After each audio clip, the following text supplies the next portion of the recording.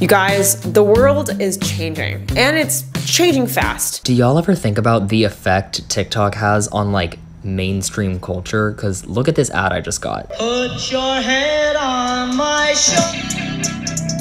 Like, that's a TikTok trend. We live in a world now where mainstream culture is dependent on TikTok trends, where venture capital firms are investing into memes. And literally the way people buy clothes is based on a For You page. That's right, I know you're wearing some trendy shit you saw on TikTok. Today's video is all about 2021 marketing trends. Now, I know I'm late to this game. It's what day is it? Okay, Google. Okay, Google. Okay, Google. What day is it? It is Thursday, March 25th, 2021. Yeah, so I'm 3 months late onto this shit, but a lot has changed in the creator economy landscape, so I thought this video would be better late than never. Before I dive into all the predictions I have, I first want to go over the rise of the creator economy and explaining what has changed in the past year. Then I'll go explain my predictions that I think will affect creators, people going into the job market, maybe you're a student, teachers. I think that the trends and predictions I'm about to explain will change and affect everyone. And lastly, I'm going to roast my last year's video explaining my 2020 marketing trends to see if I'm ever accurate. All right, let's dive in.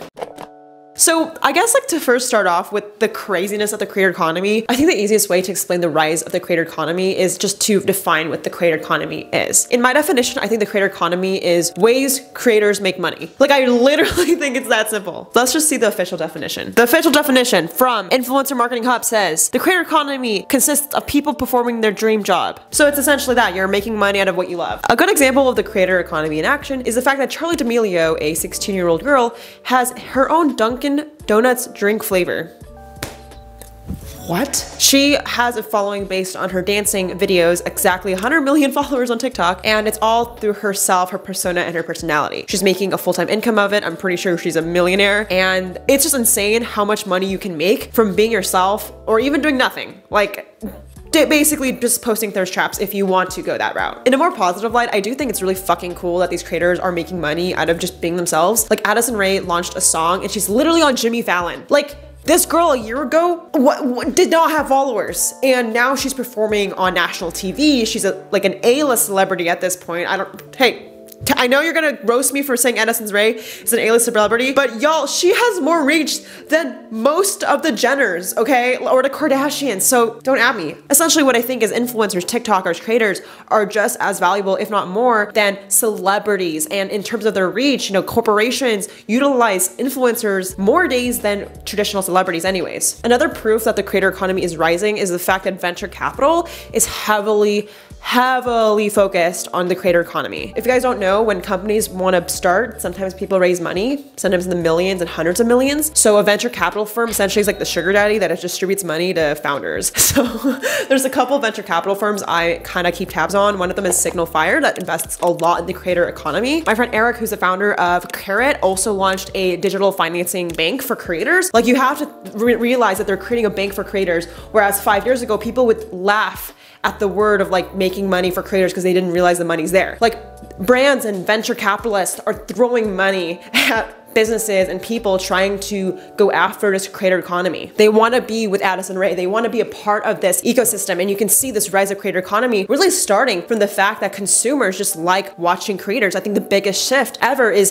from regular TV to authentic media like YouTube and TikTok. They're the biggest shift, I would say, overall is more Gen Zers, like, including me. I'm Gen Z, guys, okay? I know I'm turning 20 soon, but I am still Gen Z. But I think the biggest shift is, like, I don't watch Netflix and I don't really trust the opinions of celebrities. I trust people with maybe 10,000 followers or 100,000 that maybe look like me, sound like me, and they're more relatable. And I think that's the biggest thing. And you can see all the business people now, they see the cash cow, they're trying to get into the system. So this leads me to some of my predictions for this year into next year, and I wanted to go over as a marketer or as a creator yourself. Like, you might be wondering what I should do to prepare myself for this next shift. So let's go into these predictions. So the first prediction I have is the rise of non-traditional education. I think that more and more people will look at this graph and be like, what the actual fuck? For those who don't know, I did not go to college. I did not finish my 4 years of high school either. For the sole reasons of I couldn't afford it and I wanted to pursue other paths that didn't require a degree. I run a business and I do social media, so I just felt like if I wanted to go to school, I could always come back. And you know, there's statistics that show that Gen Z in this generation is in more student debt than ever, and it's because, you know, education is maintaining such a high cost in comparison to the job market not being as stable and reliant. And I think more and more people will be like, what the fuck? And you know, maybe just go other paths. Google is launching Google Certificate. It's basically their own academy where they consider you, if you take a Google Certificate degree, it's just as qualified as a college degree. And you're seeing more and more companies. There's a company called Oberlo I ran a course with. You can check it out here. You know, I'm teaching marketing, and this platform is enabling non-traditional education. So with abundance of resources from companies, YouTube, any platform, I believe you don't really necessarily need a college degree. If you can afford it, that'd be great. But I think more and more people will just not feel forced to go to college and go their own path.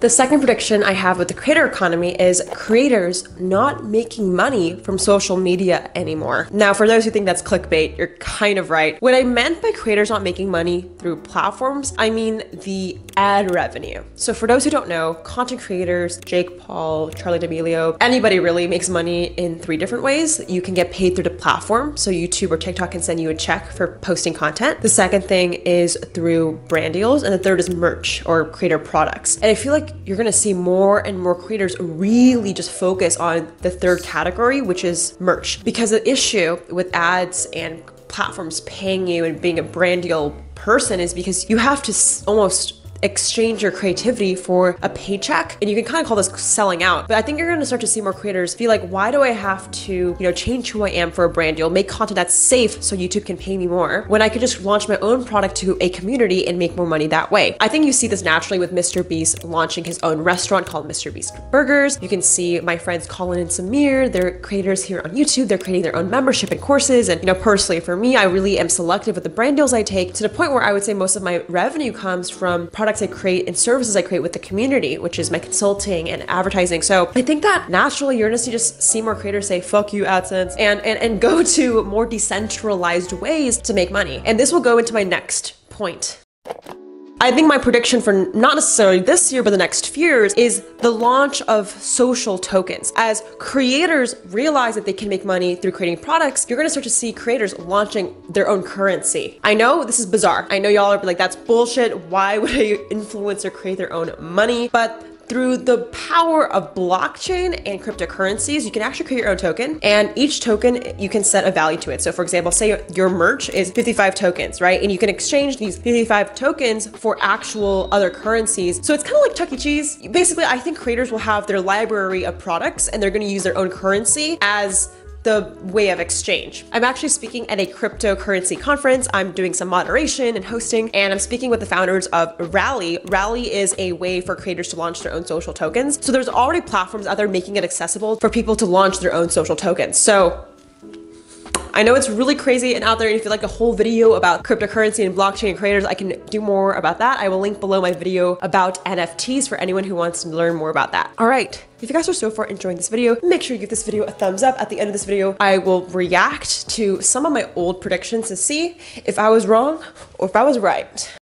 The fourth prediction I have is AI assistance. So there's a platform called Canva that I'm personally a huge fan of. They're a software to create graphics, and they have so many templates. And it's so funny because I saw this meme the other day of like Canva taking... Hey, butt love. You want to say hi to me? Did you say hey, butt love? Hi! I was just calling to tell Jade that I found her a boyfriend. Who? You did? Yeah, he's perfect for you. Who? Okay, I'm gonna call you later, but thank you for the boyfriend recommendation. Bye. Bye. Like I was saying, so there's a platform called Canva that enables easy to make graphics, and there's this meme going around where it's like, oh, Canva's taking away all graphic designers' jobs. You know, with the rise of automation, software tools, it is scary how platforms are literally replacing graphic designers. You know, you don't really need a graphic designer. You can just use a Canva template to create your work. But I don't necessarily think this is fully true. I think that what's going to happen is software technology and AI is not going to replace jobs. It's going to accelerate jobs. It's going to be an assistance. I personally know startups and companies that use graphic designers to use Canva so it speeds up the process, but they still need a graphic designer. And this goes with the same way with, you know, creative roles. Like, just because automation is doing tasks, it doesn't take away from the role. You know, jobs and companies still need people that are experts in that field to run the automation. Automation. What was that? You know, you can take my media agency, for example. So, you know, my brand managers, we reach out to brands and, you know, we don't do it manually. We use a robot called Rocket Reach that will automate and find contacts. So it's not taking away from the job, but accelerating it and making it more efficient. And I think more and more students especially need to get comfortable with using software and AI, not in a bad way, but to accelerate jobs. Now, I know there's certain jobs that genuinely will be taken over by robots, but there's still a ton of creative jobs that, you know, help you work aside Sophia the robot. You know, you don't have to compete with them. Sophia the robot is just chilling with you. So I don't think we should be afraid of automation. I know there's some legitimate jobs that will be automated, like driving, but for the most part, creative roles, I would say, are safe for now. All right, my next prediction is number 5, creators using TikTok and YouTube Shorts as A/B testing. So for the longest time, I personally make 10-minute YouTube videos. Now, with the rise of short form video, I make 15 to 60-second content. And I see me honestly liking making shorter content because A, it's easier. Like, I only spend 5 minutes making a TikTok versus like 20 hours for this YouTube video that barely gets any views. And anyways, I'm joking. But I think that short form content is easier and there's more instant gratification for the sole reason of it's just shorter. And I think more and more content creators will see this, especially, you know, long form creators will see this and be like, why am I spending so long when I could just be spending a shorter amount of time for the same result or same amount of views? So what I'm trying to say is I don't think people will quit making 10-minute YouTube videos. I feel like more and more people will use 15, 60-second, you know, short form videos to A/B test concepts to then decide whether we should take it to the longer form content. So, you know, in my personal social media strategy, I'm making a ton of Instagram Reels, I'm making a ton of TikToks, and the top performing videos I will recreate in a longer form format. This enables me to save more time, work on videos that I know will have higher outcomes, and I personally just have fun on short form video and I fucking spend way too much time on TikTok. So I think that more and more creators will do this, and it's the reason why I think Charli D'Amelio still has a YouTube channel, still has long form content, but uses TikTok to almost A/B test concepts or for her just get her name out there. So if you aren't on TikTok or Reels already, what are you doing? I'm on a ton of Clubhouse calls where the main excuse of people saying I'm not on TikTok is because it's for kids. But literally, my mom and dad are on that app. So if you're not on TikTok, get your ass over there. All right, we're almost to the end of this video. You guys are flying through. Let me know if you are, again, so far enjoying this video. I need a lot of validation, okay? My next prediction is creators going from short brand deals to longer term brand deals. I think that I made a statement that brand deals are not going to be as lucrative for creators. So the only way for brands to incentivize creators to work with them, I think, will be longer term contracts. So, you know, personally for me, I'm working on a few one-year contracts with brands I genuinely enjoy, but this is a brand new conversation to me. I did not have these deals approach me till like this year. So I just think that, you know, if you are a creator, if you are someone working with brands one-off, definitely think about ways to extend that relationship to a year or 6 months or whatever that looks like, because A, it's a little bit better for you to not hop from brand deal to brand deal and your audience enjoys that more. And B, I think that the brand appreciates it more just because marketing takes a few times before things work. So by having a long-term relationship with a brand, I think it will give them more ROI as well.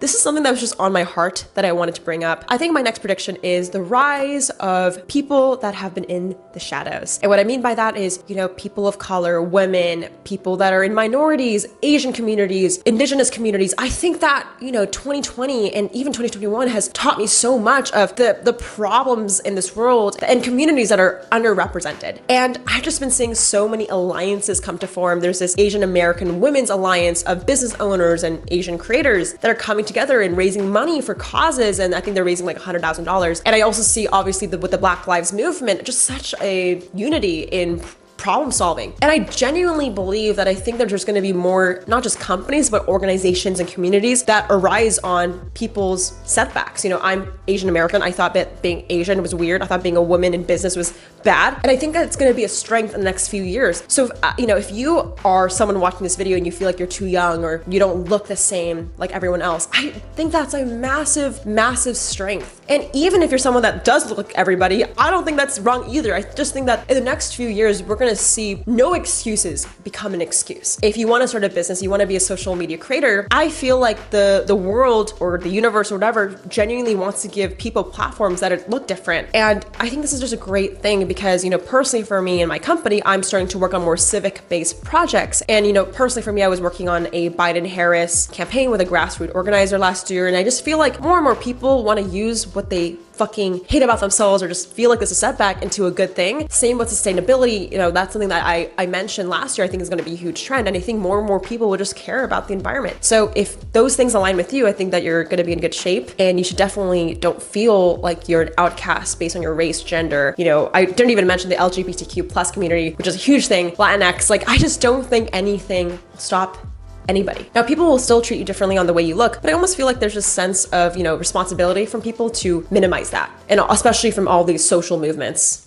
All right, so my last prediction. You know, obviously companies are diving into the creator economy. I know a lot of venture capital firms that are literally only investing into financial tech, creator economy. That's basically it. I'm super interested in the next step. You know, I think 2021 and 2020 was mostly a year of creator economy growth. I personally think there's two ways that I think this can go. In the next few years, I think that animation will be the next Disney, and more companies will invest in animator creators. I'm a little bit biased. I have a media agency where we work with creators on business development, and we're working with some of the top TikTok animators in the world, which is super fun. But that's because I genuinely believe in them. Like, I genuinely believe that, you know, Disney and Pixar have enabled cartoons in my childhood, and I think the next cartoons will come from creators and influencers and artists. I think that that's one area I feel like we still haven't tapped into. Like, I think Charli D'Amelio and Addison Rae and all these people tapped, you know, mainstream dance, and they're, you know, they have merch lines, but I haven't seen this done yet within like the TikTok animation community. So I think the next year, the next Disney will come